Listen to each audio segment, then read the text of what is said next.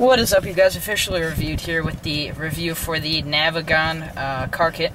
Now this will cost you $50, and it is for the iPhone 4, and they have one for the 3G, 3GS as well. So let's get right to it. So I already put it together. It comes apart, just this faceplate for the iPhone to attach it to the iPhone. Comes detached to this arm right here. So I just had to put it together real quick, and it wasn't that hard. It took maybe a minute or two.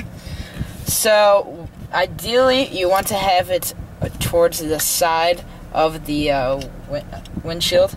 So, what I will do is I will turn it and kind of have it like this, with the suction cup facing up. And all you have to do is stick it to the windshield and then close the clasp that comes on it so it pushes out all the air. And that's how you want to have it right there. And also, Navigon was nice enough to send a cigarette charger for your iPhone or any USB-powered device that can be charged through USB, and a 30-pin dock connector to USB, and it is actually really long, so that you can have it, I don't know, anywhere you want, virtually. So I'll just push it into my cigarette lighter real quick, if I can get it unclasped. And it glows orange. We'll just move to the...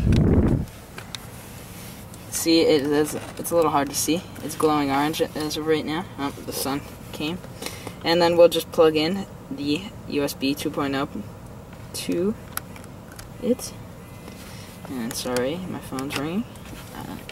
And that's pretty much it. And so well, you have to have a naked iPhone 4. You can't have any cases on it, which is, I guess, good and both bad. Because, I mean, you don't have any protection. So I just took off my case real quick of the iPhone.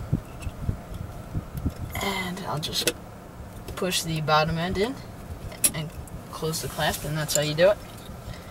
And then I'll take the 30-pin dock connector, put it into the charging port. Sorry again. And that's how you charge it. So that's basically it for this, and it looks good. You can have it both in landscape and in portrait.